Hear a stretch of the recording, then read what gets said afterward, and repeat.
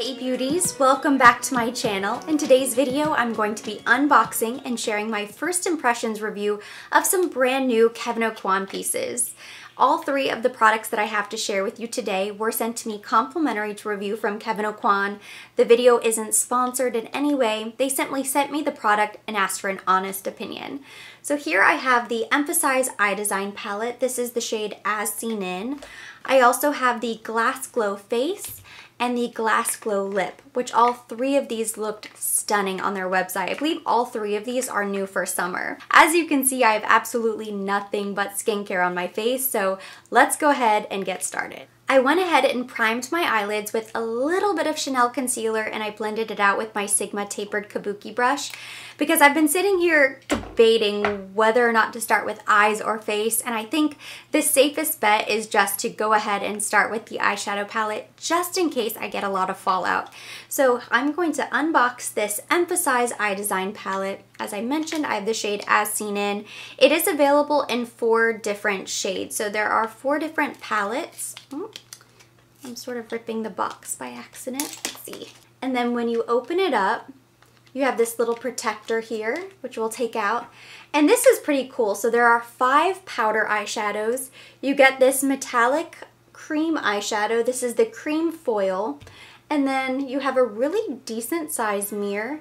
And up at the top it says, "Beauty belongs to the brave." This is nice. I just noticed this. So it has the shade names. Rose Gold is the name of the cream foil. And then you have Ballet, Blush, Rose, Amethyst, and Sangria. So these are more kind of mauve-y purple tones. You have more neutrals down here, so you have a pretty good range of shades. You know, for a 5-pan palette, I think that's pretty good.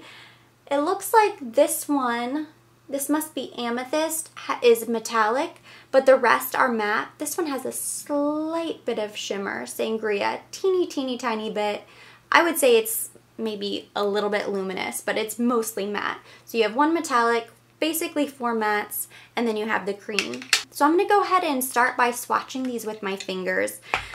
Of course, when you swatch with your hands versus playing with a brush on the eyes, it is totally different. But the one benefit is that I'll be able to kind of get a good feel for the texture and the formula. Really nice. So I will just want to kind of swatch like that. I don't know if you can really see. I will show a close-up.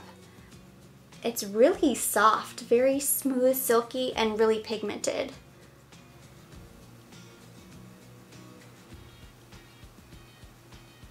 Now let's create a look using these colors. I'm really glad I swatched them on my hand so I kind of have an idea of what I'm gonna do now.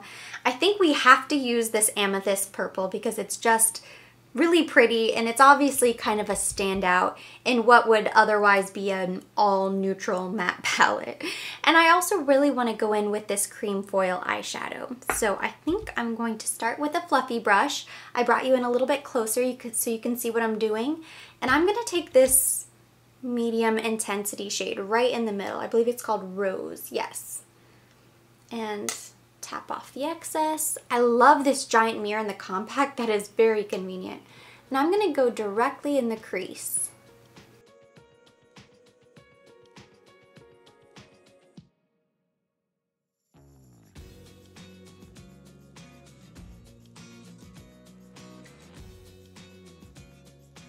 Next, I'm going to take the Rose Gold Cream Foil eyeshadow, and I'm going to apply this directly to the lid.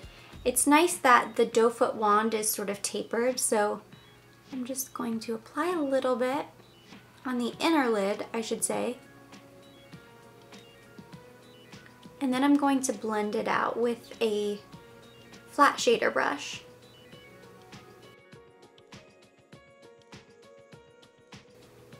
That is stunning. I love this color. I love the creaminess and the consistency. It's really easy to work with.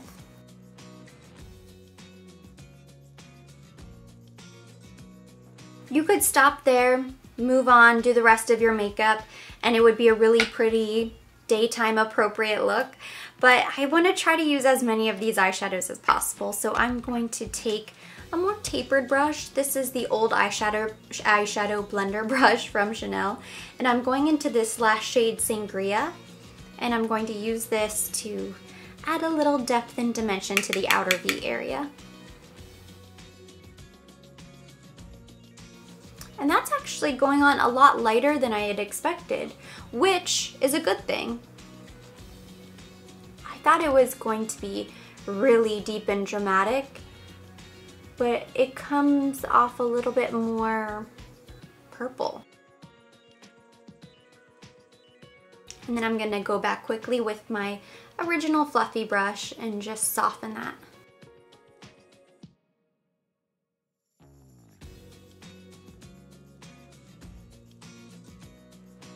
I went ahead and cleaned up any fallout from my cheeks, which there was only a small amount.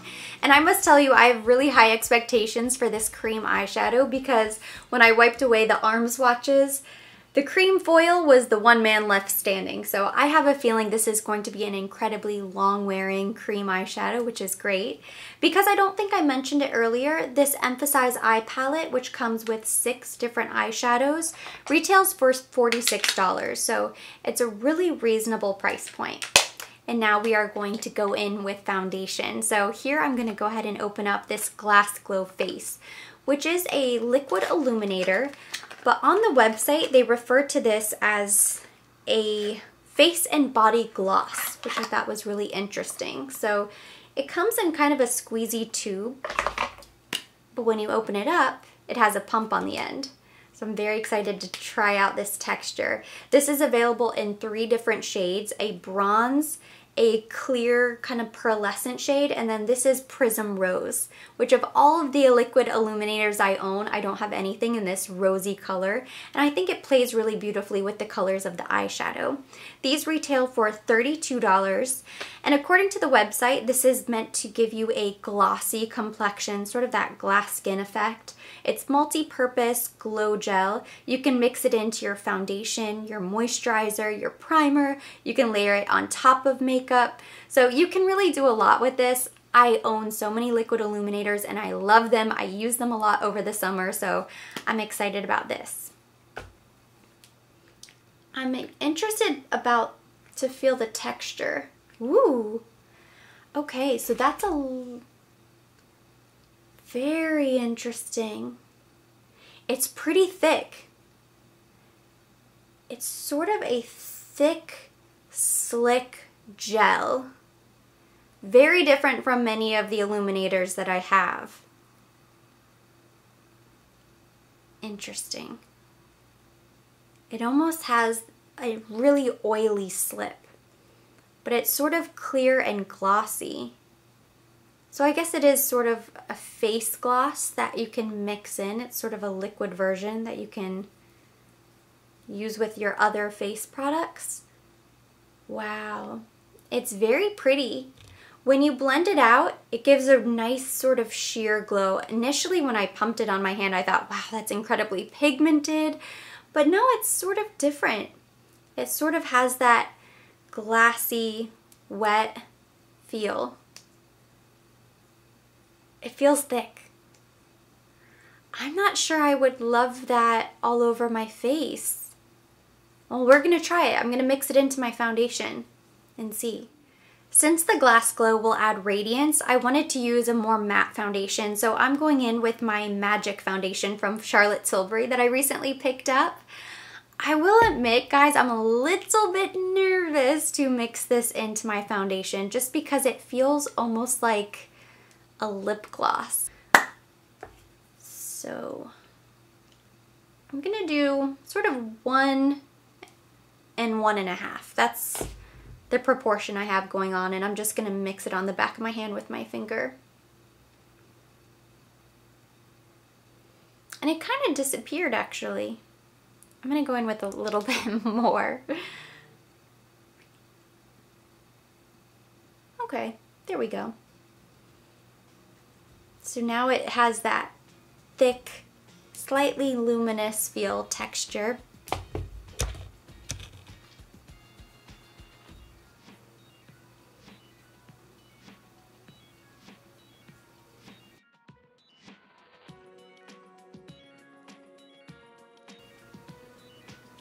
So you can see the radiance. Oh yeah, it's definitely picking up in the camera, I think.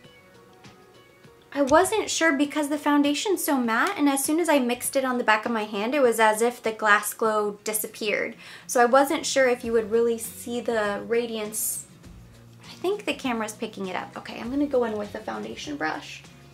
Here I have one of the old Chanel Duo Fibers.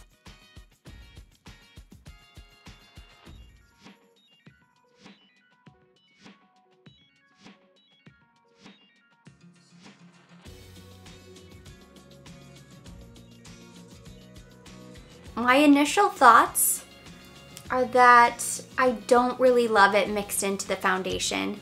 And I will say on the website, it says you can mix it into your moisturizer, mix it into your primer, use it all over the face, the body, go on top of foundation.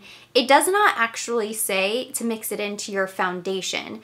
That was something that I just assumed you could do because that's how you use most other liquid illuminators. And perhaps it's just not mixing well with this foundation because it is supposed to have a demi-matte finish. But I think it's sort of breaking up the product. Like the two liquids don't really mesh well together. So I don't like that. One, I don't have as much coverage. I don't think the two work really nicely together. Like they're not laying on the skin very nicely.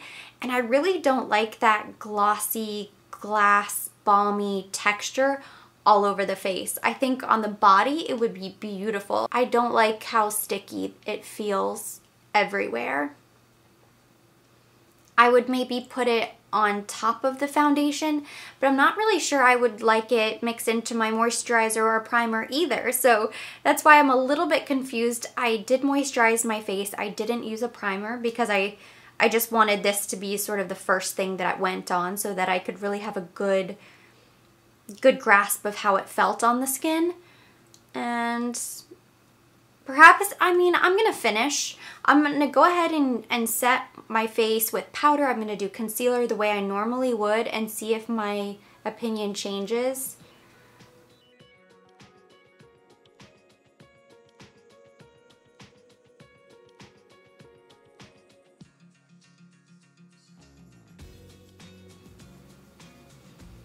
I applied a little bit more foundation on top of what I put down. I went in with my Chanel concealer and I just went in with a little Soleil Tan de Chanel cream bronzer.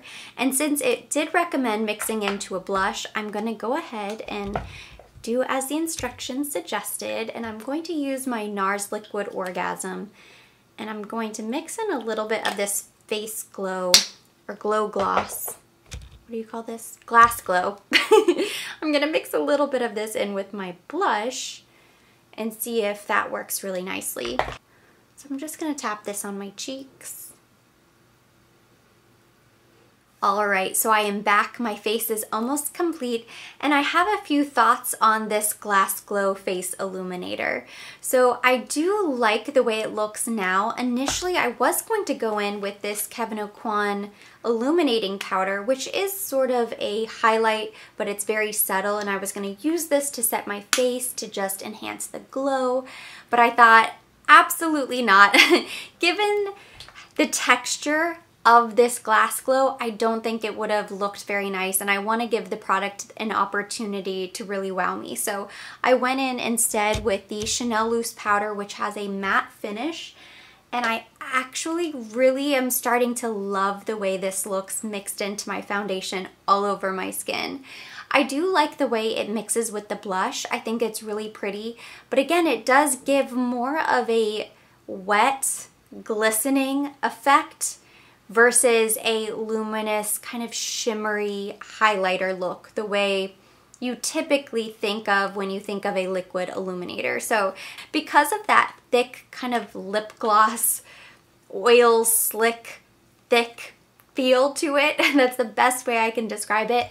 I think if you suffer from really oily skin, or if clogged pores are a huge issue for you, this could be your absolute worst nightmare. Now, if you have normal skin, if you're dry, if you really try to add a healthy, natural looking glow without too much luminosity, this could be perfect for you. It really is like the way a face balm or face gloss, the eye gloss type products, That's what this feels like, except it's for the entire face. Just so you know.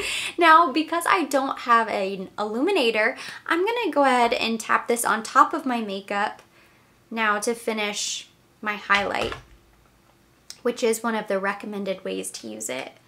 So I'm just gonna sort of tap that on top. That looks stunning. I mean, that is beautiful. Wow. I think in the future, if I mix it into my foundation, I'll use probably a different foundation first and foremost. I'll use less product. I think I was scared that I didn't use enough the first time, and so I added more. I think a little bit goes a very long way given the texture. And also I thought it was really breaking up on my skin, but full disclosure, I've been using a prescription strength retinol. So my skin was very dry this morning and I noticed some patches where I was starting to peel. So that could absolutely just be from my retinol and have nothing to do with the product not mixing well with the foundation. So, I mean, that's what happens. It's a first impression. You kind of have to play around with it, and I certainly love the way it looks. I think there are uses for it. But now for this, I'm going to pick up a small precision brush and I'm going into the shade Amethyst, and I'm going to run that underneath my lower lash line. You know, I couldn't do an eye look with this palette without using this color. It had to come into play somewhere. So I saved the best for last. I'm just going to very carefully take this underneath.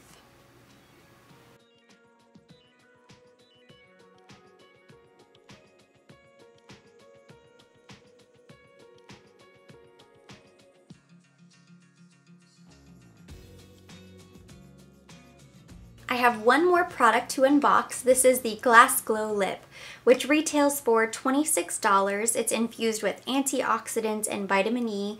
You can wear it alone with a neutral lip liner, as a lip topper over a lipstick.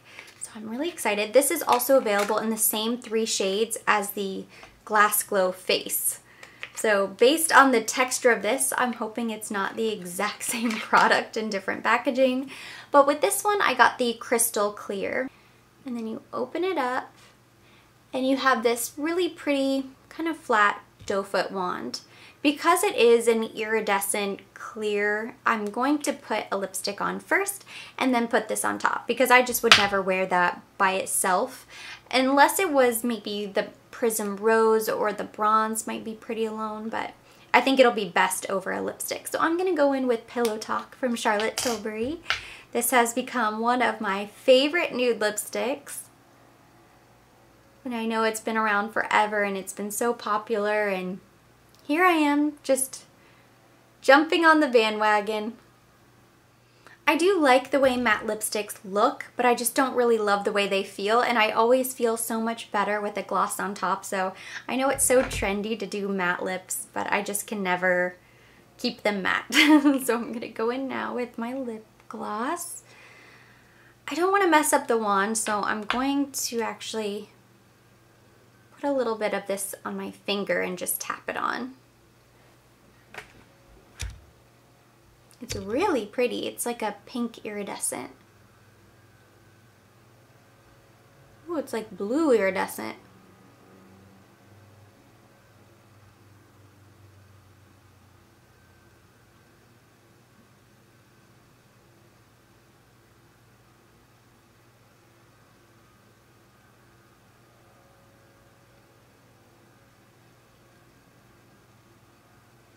And this is the complete look. This was so much fun getting to play with these products. I feel like I was really surprised by some things that don't usually surprise me. I love, love, love this eyeshadow palette. It's really beautiful. The colors are stunning. I like this particular shade range that I got, the one that's called As Seen In. They do have other ones that are more brown, and then I think there's a smokier palette option as well. I really love this rose gold cream foil. This is something that I imagine I'll use up right away. But this palette is very pretty because I don't own anything like it. I think the shadows were very silky, easy to blend. They go on really smoothly.